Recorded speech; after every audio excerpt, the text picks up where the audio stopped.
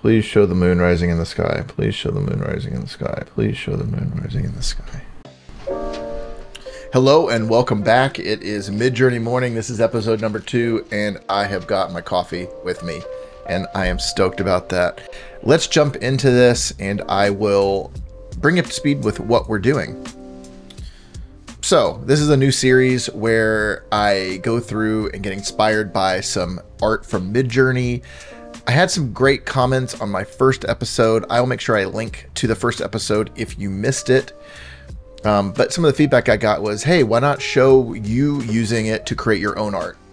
Which I feel like is a pretty obvious thing that I should be doing. I'm just learning MidJourney though. So although I'm using it quite a bit, thought it would be kind of cool just to introduce all the different things that it could do in my first episode, kind of looking at other people's stuff. And I'm going to still do that, but there's actually something that I am working on and I thought might be interesting to show.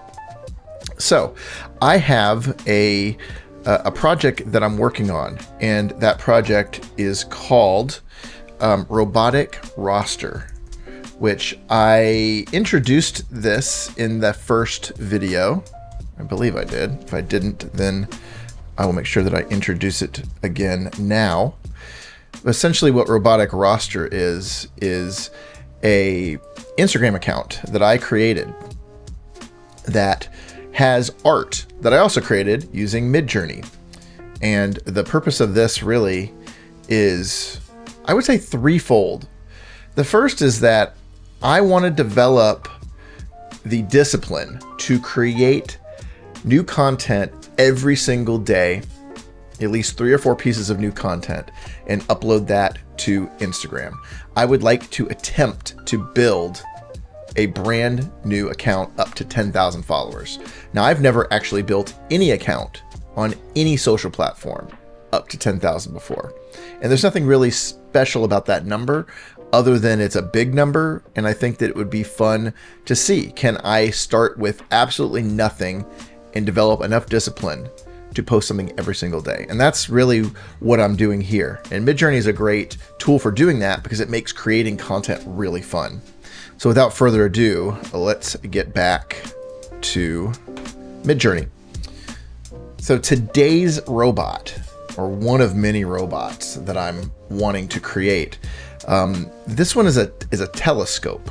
It's a telescope-based robot. And essentially the idea for it is, this is something that would sit in your backyard. It would allow you to get unparalleled access to astronomy.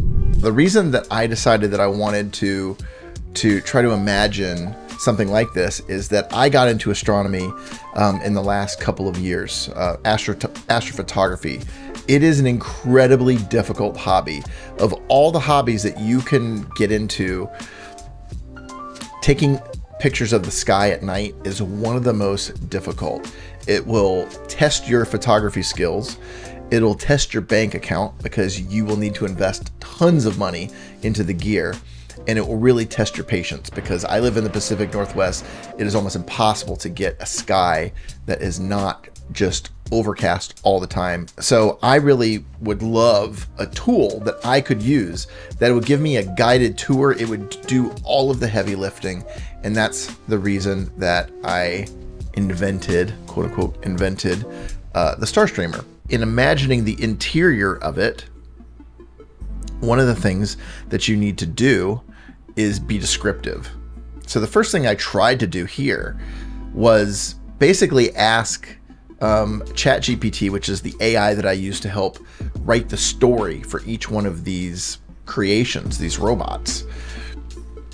And it came up with this. Inside of Star Streamer is a spacious, high-tech cockpit with sleek metallic surfaces and glowing buttons. The main attraction is a giant curved screen that completely surrounds the user, providing a fully immersive experience as they explore the night sky. Comfortable seats and an ergonomic control make it easy to operate the robot and enjoy the journey. This is what it kind of imagined. Now, there's been several different iterations I've gone through, but this was the, I believe this was the, let me go back. Yeah, this is the first one. This is the first one. Now, the thing about this one, I mean, it looks pretty cool. This is a great starting point. I think the bottom one, number 4, bottom right, number 4, I believe that that looks the most like what I'm thinking. It has a cockpit. It has some readouts, some displays. It's got the heads-up display. It's got like a control panel. It's got the glowing buttons and all the things that were in the prompt. The thing that it doesn't have, though, is the right background. The perspective is wrong. Let's see what this actually says that we might be able to change in a variation. It's a spacious high-tech cockpit with sleek metallic surfaces and glowing buttons. The main attraction is a giant curved screen that completely surrounds the user, providing a fully immersive experience as they explore the night sky. Comfortable seats and ergonomic control panel make it easy to operate the robot and enjoy the journey. So let's try some things. First off, I mean, I would love to simplify this prompt a little bit. So I don't want it to be a curved screen. Let's try an angular screen. Completely surrounds the user as they explore the moon's surface as seen from Earth. Comfortable seats and an ergonomic control panel make it easy to operate. Minimalistic design. Let's just go ahead and submit this and see what happens. As it comes in, it looks like it's still not giving me the quite exact perspective that I want. In the original image, the moon is in the background. I kind of want to make sure that I can see the moon. I'm going to try something different here. The moon at 1200. It still feels like it's showing me the wrong thing. I bet you cockpit is what's throwing it off. It thinks I'm in space. Let's try this again. It is a cockpit. You're inside of it. What's another way that I could describe it? Looking at the moon from the surface of Earth. Let's just see what changes that makes, if anything. Let's see, what can we do to change what's being viewed on the inside of this? That's the main thing that I'm grappling with right now. Yeah, it's just the wrong view. I think I need to start over with a different prompt. Let's go back to ChatGPT, which is what I used to create the description that got me close in the first place. Rewrite this description such that the person sitting inside is examining the moon from the comfort of their backyard. It's a minimalistic setup inside. Let's just see what it says. A person sits comfortably inside the sleek, minimalistic design of Starstreamer, their gaze fixed upon the moon as it looms large in the night sky. This is good. The immersive experience of being surrounded by the cosmos is like anything else, allowing for a truly close-up personal look at the universe. Let's just see what this does.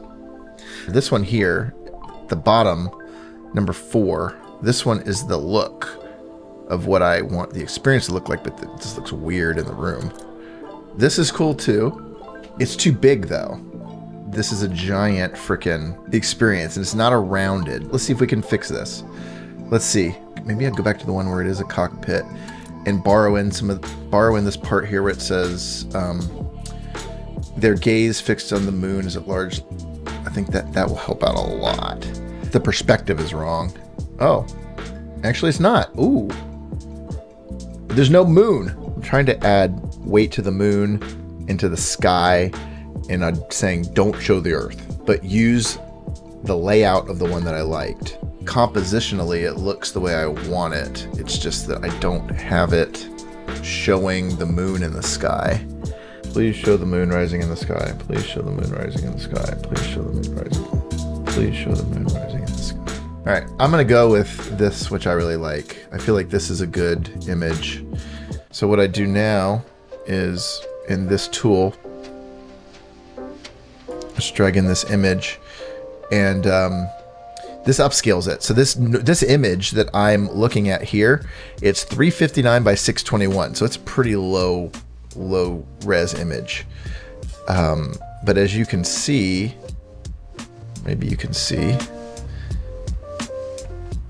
as I move this around, you can see on the right is the upscaled image. You see how sharp it is. And then on the left is blurry, is the non-upscaled image. And you can kind of see just all the details and stuff that you get. So I'm going to save this, and it will process, and it will go onto my hard drive. And then I will upload this final image into Instagram. So that's going to be this morning's. Kind of an ordeal. I didn't get exactly what I was hoping for. If you're a MidJourney master, if you have an idea about the prompt that I could have used to generate to get the moon visible in this scene, I would love to know what that is. Definitely appreciate that. Any help. But that is today's MidJourney morning. I got about half of the way through my coffee, so this is a challenging one. Make sure to check out Robotic Roster, new project. I'm trying to get it off the ground. Throw it a follow. I'm trying to get to 10,000. I'm at like 18, so I got a ways to go. If you know anything about MidJourney, please reach out. I want to learn more. I'll talk to you next time.